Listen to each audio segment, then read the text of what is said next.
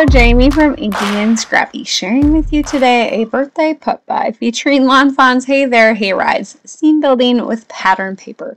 I pulled out these 3 sheets from the Doodle Designs 6x6 paper pack farmers market. So I was trying to go for something that had some subtler patterns on it that you could either add to or just use them as is, but not distract from the scene overall. So there's this tone-on-tone vegetable paper in a bright green color that I figured would work well for the grass. Now there's also this Farm Fresh paper here, which is black and white, but the letters are fairly small, and I love me a good text background paper, and so that one just worked well. I figured I could ink over the top of it for my clouds or my sky. The paper pack really didn't have any like blues in it or sky colors, and so this way I can take that white and black and just add that pop of blue that I need for the sky.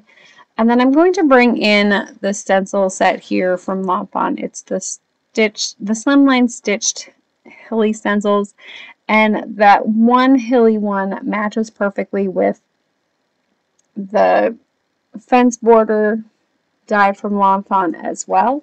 So and of course that road die. So I'm going to end up using all 3 of those to kind of create my scene, and it's going to flow, very well.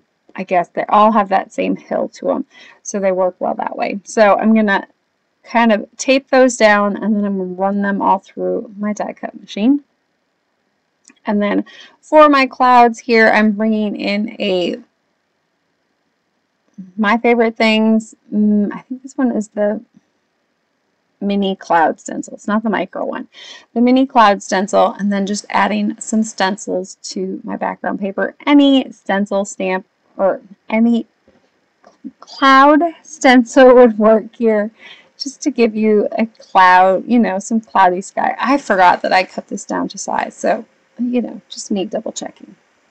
So to make sure that my hill is going to line up where I want it to, I'm just going to glue that directly on already, and then I'll bring it in and add in my road here. And then this way, once it's all on there, I can work on cutting it down to that 5.5 inch wide piece of paper that I need for my completed card front. So I didn't leave a border on this one. I was doing it straight, just a straight card front, keeping it kind of simpler today. So once I have this all done, and I didn't measure my papers, so they, usually I'm pretty good about measuring, making sure that I don't have overlap. This one, I just wanted to make sure that my clouds here were long enough that they were going to cover anything that might be missed on my bottom panel here, so I wasn't overly concerned about making sure that I had just the right amount. They were a little bit longer. It worked.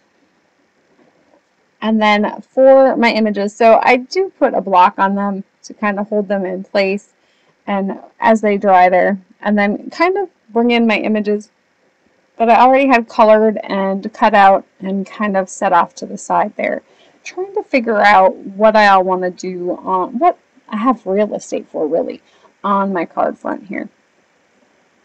And then of course I thought it would be cute to make the little chicken drive. And then for my trailer, I did end up coloring this one solid, so it looks like it's a fully enclosed trailer. It doesn't have that little mesh or, I don't know, fencing, I guess, around it. And then making sure my tractor and my trailer match, because I colored a bunch of them, and I colored them in different shades of green. I was trying to find the best John Deere color collection. Do you think I wrote it down? No, that would have been like thinking or something.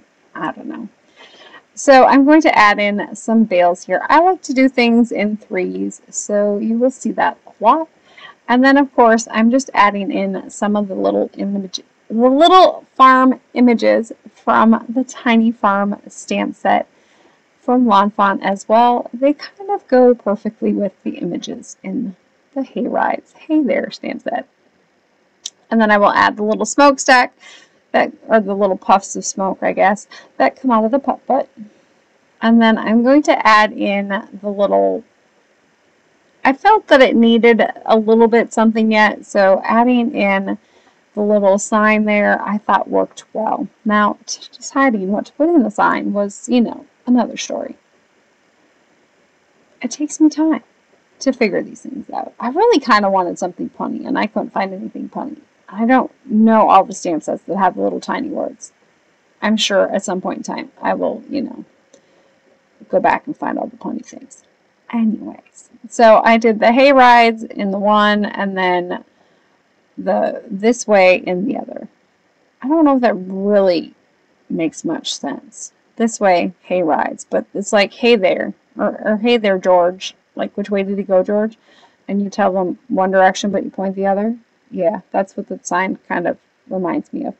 Anyways, so then for my sentiment on this one, I had thought about stamping directly on it, but because I have the sentiment or the text in the background on my sky there, I brought in some Avery L simple sentiment strips here.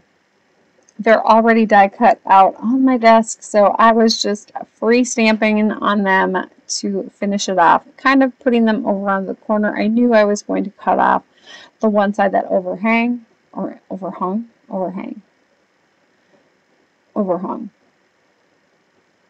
Yeah, we'll go with that one. And so I will add that one on here, just kind of adding them to the side that kind of needed a little something yet. It felt like it was missing something. And this one is complete. I didn't add any glitter. I didn't add any, you know, gems, which is not my normal, but I kept it fairly simple. It's already in the mail and on the way to its recipient. I know, it's surprising. I had a lot of birthdays this month. So I am going to do my sentiment on the inside here.